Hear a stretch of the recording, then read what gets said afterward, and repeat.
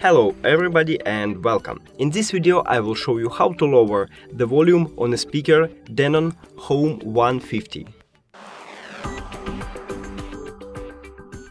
Basically, you have three options to doing it. The first one is to use the touch button, what located at the bottom center on the speaker, right here, so you just touch it.